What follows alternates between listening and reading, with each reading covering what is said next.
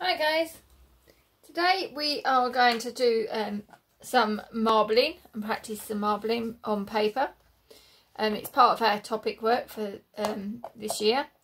So all I've got, just found myself an old tray. You can use an old baking tray or something if you put some scrap paper in it. This is just an old one that I've just kept just for painting and that sort of use.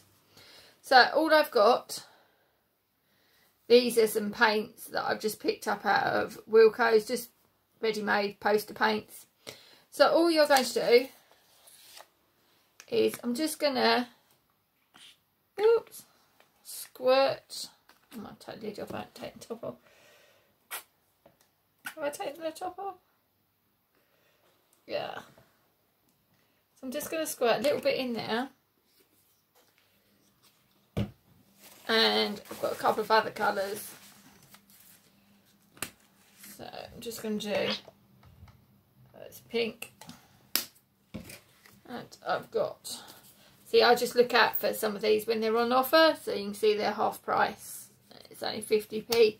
So sometimes when you go into some of these shops, they do put them on half price. So always on the lookout for a bargain. Right. So I've just put this paint now. So I'll put my paper nearby. The next thing we're going to need is some balls. Now these are old ball pit balls that I've still got around the house. So you can use them.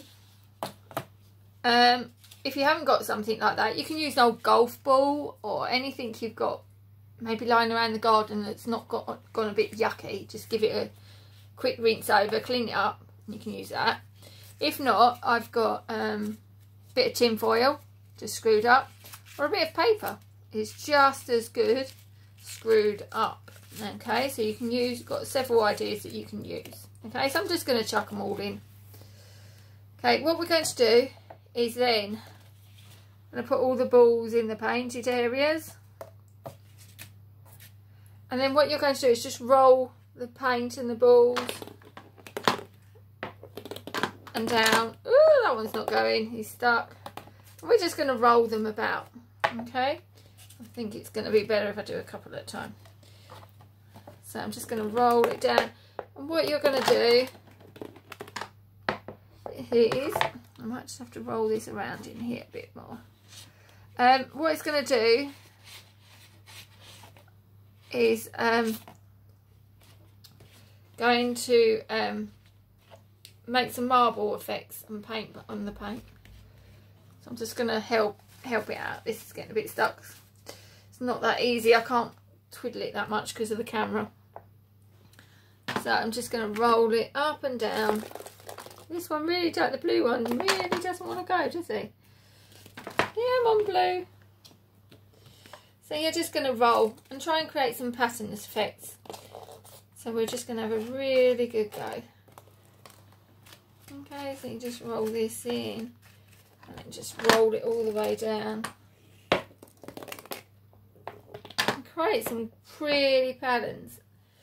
And in the past, year twos, I've really loved this, doing this and creating. I've got some there.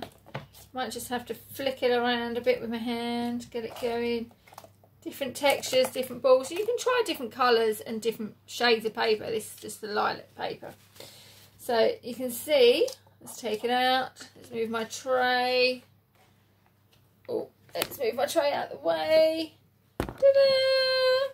So now I've created, this is ball rolling.